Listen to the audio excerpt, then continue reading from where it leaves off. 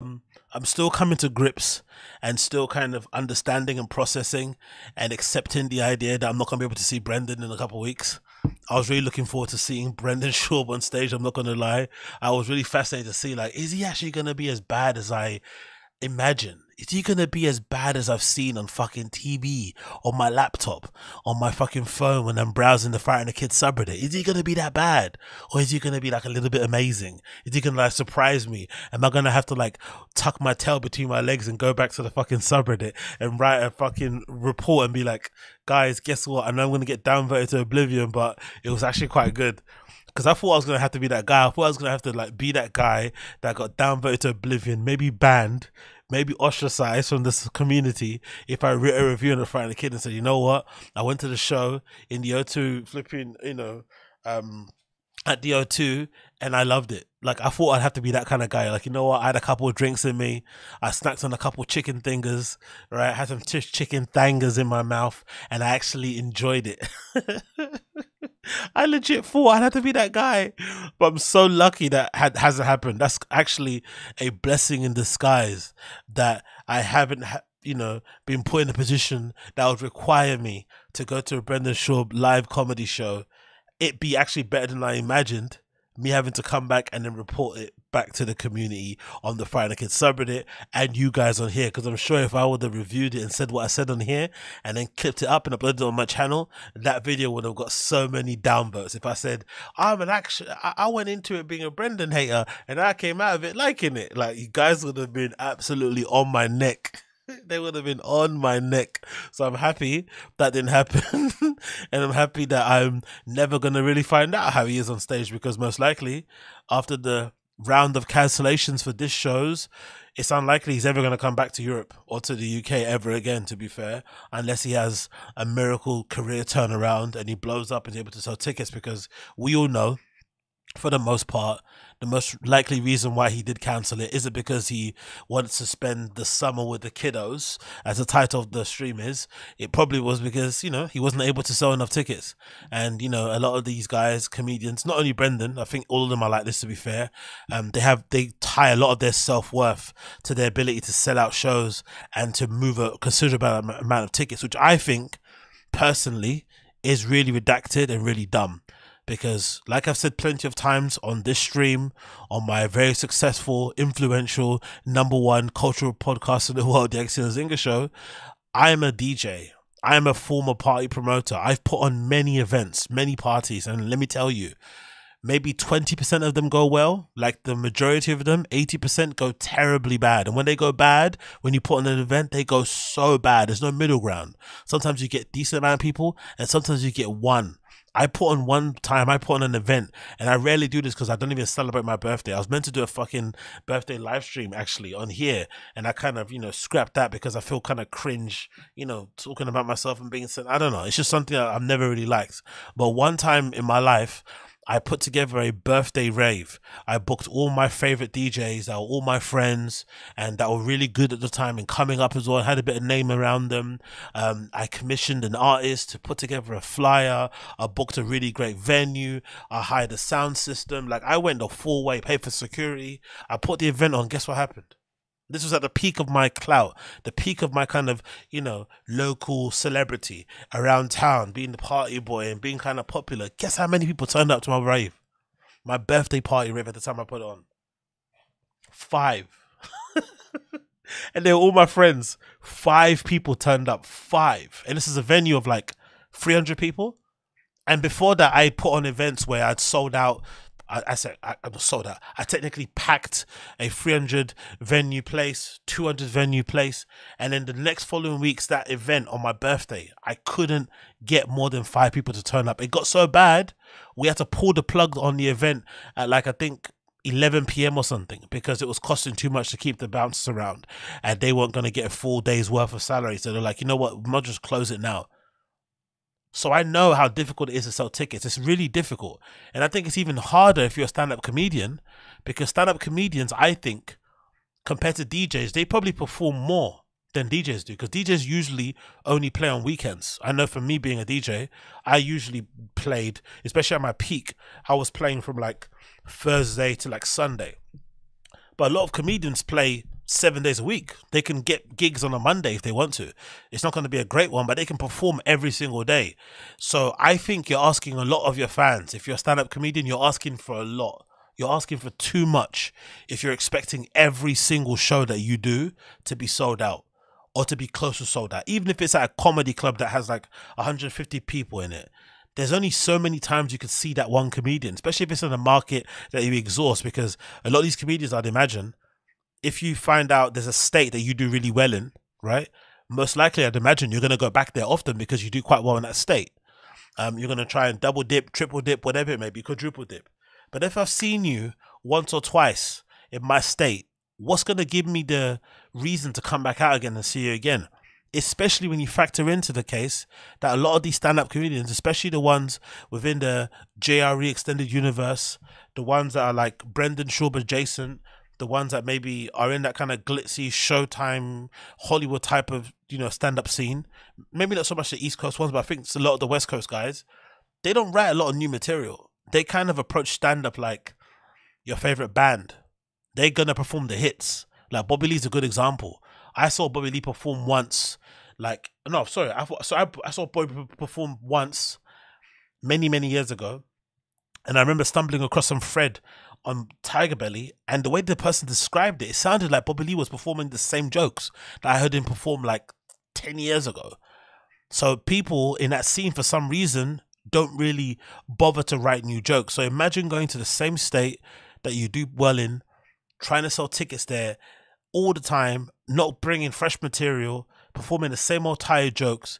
It just gets really hard for customers, also for punters, to make it worth their while, to kind of make it easy for them to decide, you know what, I'm going to pay some money to the babysitter. I'm going to, call in my in-laws, look after my child. I'm going to get someone to walk my dog and shit while I'm out here. Like, it's difficult to make those arrangements when you know most likely you're going to get the same show that you saw in 2012 or something. It just doesn't make any sense. So I think a lot of these guys are putting too much pressure on themselves, actually. And in general, just the whole lying thing, the whole using the ticket things to illustrate that you're a big comic, it's just bizarre personally for me. I don't understand it, especially a lot of these guys, they're making a lot of money via podcasting anyway. So I think if it was me and I was making a lot of money through podcasting, I would use comedy as like a free run. It's kind of like a place for me to be to be a little bit more creative, a little bit more experimental, to try new things, because I'm not depending on my stand-up comedy to pay my way and to pay my bills or whatnot, because I get all that covered via my podcast and shit. That's what I would do if I was them. I wouldn't be putting all my self-worth and fucking dependency on fucking selling tickets and selling out shows, because it's just too unpredictable. Even though streaming, podcasting, and all that stuff, content is unpredictable in its own way, I think relying on people buying your tickets to see you every single day nearly in the fucking week is just obscene. So as much as I like to laugh at Brendan and shit, I think this is just it's a industry scene wide issue. These guys just need to fucking relax. And actually, if they relax, maybe the shows will be better. If they approach it a little bit more like, hey, let me just put on a fun show. Because when's the last time you heard a comedian talk about wanting to put on a really fun show for the fans? Let me put on a fun show. Let me make it worth their while. Let me make them feel like they got their money's worth for their $20, $30, $50 they spent. Let me put on a fun show, because that'd be much better. Instead of worrying about selling tickets and having a tour that's got the sold out stamp on it, just put on a fucking good show, man. Entertain your fans. I don't know. Bring out some local act to do some music and shit. I don't know. Get someone to DJ before the thing starts to get the crowd jumping. Maybe have someone come out and fucking juggle a couple of babies in the air or some shit. Whatever it may be. Get your mum to come out and do a little, 5-minute intro talking about how amazing you are, and you cut her off and push off the stage as a joke. I don't know, something. Make it fun, instead of worrying about the fucking tickets and the optics of it, because I don't know. I personally think that most fans don't care if comedians sell out tours or shows. They don't give a fuck. They want to see their favorite comic. They like who they like, whatever. They hang out. They might make friends there. They might buy some merch, whatever. Cool. But the people in the industry, they know what's up. The industry, this is a scene that people, it looks like, talk behind each other's back all the time. Everyone's gossiping. Everyone's in each other's business. Everyone's obsessed with numbers. Everyone's obsessed with money and ticket sales, all this shit. So I'm pretty sure everybody knows what everybody's doing. and how well people are doing. They all know behind the scenes. Agents talk, managers talk. So why bother lying? Why lie that you've nearly sold out, close to selling out, tickets are flying out, be quick, last minute. We all know you haven't sold anything. Just say, hey, we haven't sold a lot of tickets. Please buy them. I beg of you. I need this, please. Like, or just try and put on a good show that's worthwhile, people coming out on. But I just think in general, just to kind of round this little rant up, I just feel like people underestimate how difficult it is to get people to pay for tickets to attend your shows. And the other thing I want to mention, just as the last thing, because I put on many parties and many raves, people also underestimate how difficult it is just to get people out of their house, out of their homes, to come to your event, even if the event is free. It's very difficult to like just give people free tickets and say, hey, come out, because a lot of comedy clubs do this. When they don't sell enough tickets, they'll just give away the tickets for free. But it still doesn't mean anyone comes, because, you know, they just, sometimes you wake up, you buy a ticket with all your money, and you just think, you know what, fuck this, I can't bother on a day. I've done it plenty of times myself. I've done it plenty of times where I spent like 30, 20 pounds on the tickets to go see a DJ perform. The event comes around, I'm like, not bothered anymore. I just don't go. So I think that is something that happens a lot often than more people think. But anyway, hope everyone as well tuning in here. Big up the stream chat. See a lot of you in here. Big up Uche. Long time no see. Big up. Stephen Castaneda says, yep, they do 2 drink minimum. What are you saying in the chat? People say Bobby Lee has been performing the same routine for 10 years. That's why he doesn't have a special despite being a vet. Yeah, also he's probably just what's that thing called? He's paralyzed by he's paralyzed by what's it called? What's that term that Tom Ferriss have? Sorry, yeah, it's paralyzed by analysis. So analysis is it? Tom Ferriss? Yeah, the term in his book. I think it's called paralyzed by analysis. Where like if you procrastinate so much to a point where you just don't do it. No, yeah, you overanalyze to a point where you don't want to do it. Yeah, it's like I said, paralysis by analysis. Thank you, Cloud K20. Sorry, I had a Brendan Schaub moment there. Thank you. Martin Lewis says, I agree, but I think it may be the final nail in the coffin for remaining thickies. Can't even update his fans. Redact. Yeah, that's another point. Thank you, Martin Levis. What's the issue with not just explaining? I'm a nobody. Right? I'm a fucking nobody in the grand scheme of things. I'm a fucking nobody. I'm a peon. I just do my little thing here, have my little jokes and shit. You guys enjoy it. We keep it moving, blah, de blah.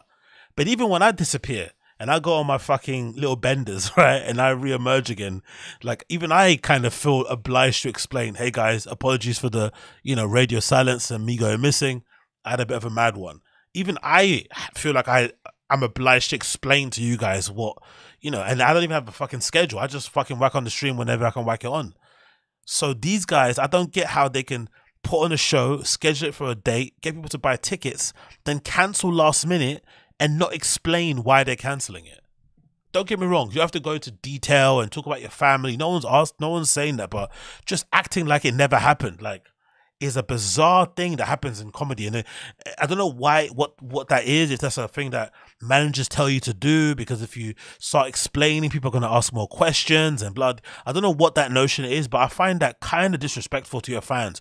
Not to people like ourselves who are just laughing at these guys. I think the fans deserve a bit of an explanation. Like, I'm sure that I legitimately think there were London fans here who are like over the age of 25, have kids, have pets, have responsibilities, who made plans ahead of time and like, hey, I'm going to pencil in the 17th, whatever it was you meant to perform here in London, and I'm going to make sure that I've put things in place so I can go, so I can have a real good night. I can maybe get hammered and get fucked up on a night and maybe have a, line on the next day and shit. Like, I'm pretty sure they did that. Like, called your fucking mum to come and look after your kids, called your brother, whatever.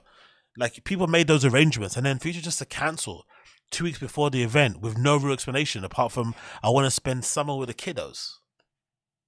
Like, brother, for real, is that what you're going to do to us? If you're going to give us an explanation? Nah, no explanation whatsoever. No, nothing, no zero, just nah. Summer with the kiddos, allegedly. It's like, but hey, what can you do, innit? What person is saying, AZ back to back, how it is. Bad Friends tour looks fun. Yeah, exactly, Uche. That's what I was thinking about. Uche is a good example, great example there. Bad Friends was what I was thinking of. I said this before when I used to cover all this stuff in the beginning, that I always thought that I never understood why Brendan and Brian didn't do more shows together. And I also didn't understand why Brendan just does stand up flat out. I was like, hey, just quit doing stand up and just approach it like more like how who those guys called? Is it Noel and Cody? Is it Noel and Cody? Those guys that do YouTube. They have like a chat. I forgot what they. I think it's like Tiny Meat, right? And they do shows too. And it's kind of like a live podcast, sketch comedy type of thing that they do. And I know like one of the guys in the group, in the duo, sorry, is a comedian in his own self. He does his own, you know, he's trying to pursue stand up. But I feel like that way of presenting a show would serve the Fire and the Kid better than Brendan trying to pursue the stand-up comedy route, because he's just not good enough.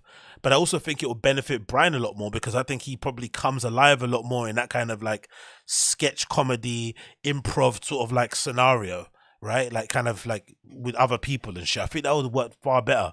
But I'd imagine because they're both adults and have their own families and shit, and agents get in your ears, they just get a bit greedy. But I think they would be far more successful on the road and probably make way more money if they actually did the shows together, Brendan and Brian. I don't know why they don't.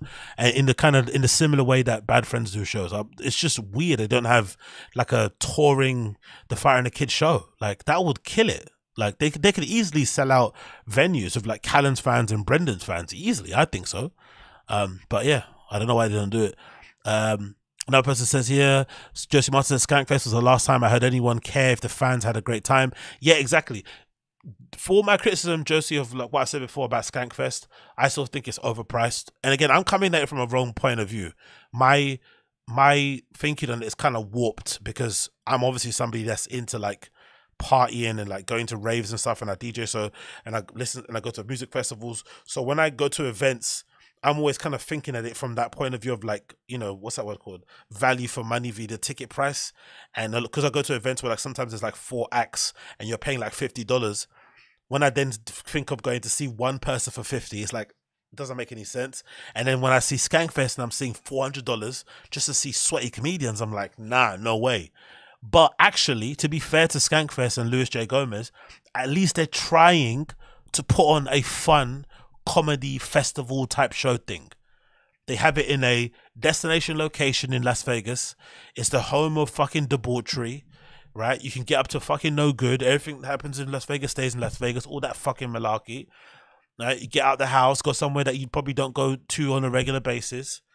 Meet loads of interesting people that are into the same shit you're into, especially that type of comedy is very niche, very kind of quote unquote edgy. You're going to meet cool people that you like, that kind of vibe with you, that get your sense of humor and shit. All that stuff is super fun and kind of, you can't really put a price on it. And on top of it, you might end up bumping into your favorite comedian and podcast and whatnot along the way, because loads of people always say, like, you know, part of the fun of going to Skankfest is that you're all kind of together. They do the shows, but then after the fact, you all kind of go and party and drink together, so you can legitimately be necking down fucking tins of Bud Light with Shane Gillis and having a whale of a time. I think that's pretty sick. So I kind of credit them for at least trying to do that thing. Another person, Ucha, says, yeah, another reason you have to remember they get into podcasts is the first place is that they sell more tickets on the road. Yep, true. Joseph says, Ron White was doing, they call me later salad bit for like 10 years or more. Big ups automatic, blah, blah, blah. But yeah, what people say. But yeah, anyway, what was, I think I'm only ranting about it because I bought the tickets, to be fair. That's why. For once, it's affected me because I actually paid money for it. I'm like, fuck you, motherfucker. You're going to cancel on us for like 2 weeks ahead of time and talk about spending summer with the kiddos. We know you hate your kids. Come on, man. Stop fronting. You don't like your kids.